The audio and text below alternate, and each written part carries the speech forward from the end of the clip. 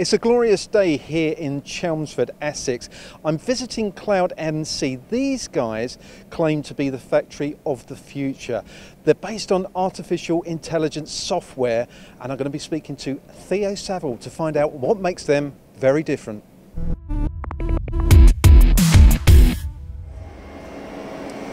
Theo, thanks very much for the invitation back at CloudNC. It's been 18 months since we visited you last. Great investment with DMG MORI, another DMU 95 and NLX as well. But obviously the world has gone through a massive change over the last 18 months.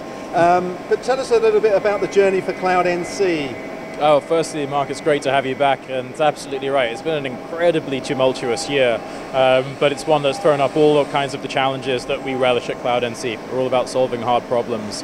So, as you remember, CloudNC is an AI company, and we've primarily spent the last 18 months expanding into new markets to discover new challenges to solve and bring that knowledge into our artificially intelligent factory operating system. Our mission is to deliver autonomous manufacturing.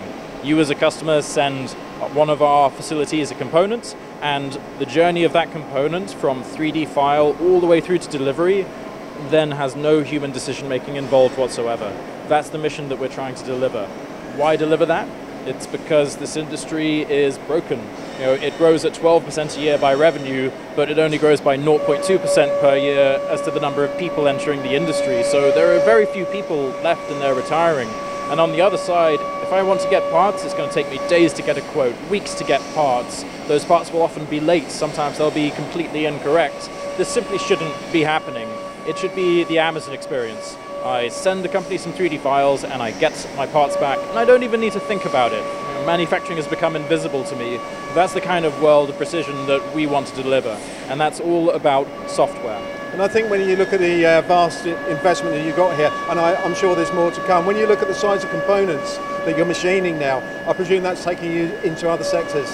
Exactly. It's taken us particularly into automotive and increasingly into aerospace. There's definitely a gap in the market for larger sized machining, and there's also a whole set of challenges involved in machining those larger components, from supply chain right through to how does your part warp as you machine it.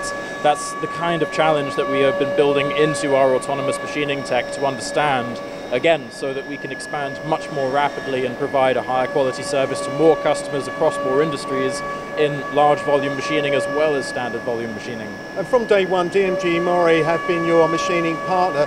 Why DMG MORI? So when we originally set out to assess who was going to be our machine tool provider, we knew that we needed machines that were advanced, high-performing, reliable, IoT capable, and available in very large quantities. We needed a supplier who would be able to provide those machines in a way that we can very quickly spin up additional factories filled with 50 to 100 machines each. And for us, DMG MORI ticks all of those boxes. Extremely easy to engage with, very, very high performing equipment, and considerable capacity to produce equipment that we need. So this ongoing investment at CloudNC, is it really to keep offering capacity to the marketplace, Theo? Exactly.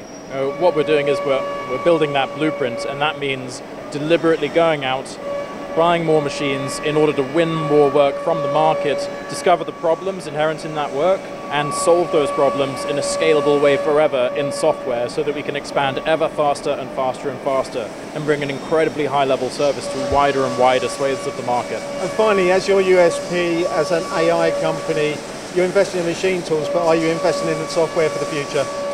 Absolutely. We have a frankly enormous software engineering team. They've pumped out well over 500,000 lines of proprietary code, high performance between the factory operating system and the autonomous machining technology, and that is continuing every single day here. There's actually a large portion of the software engineering team on site here today. More than one of these machines is dedicated just to working on research and development to make that software more and more capable every single month.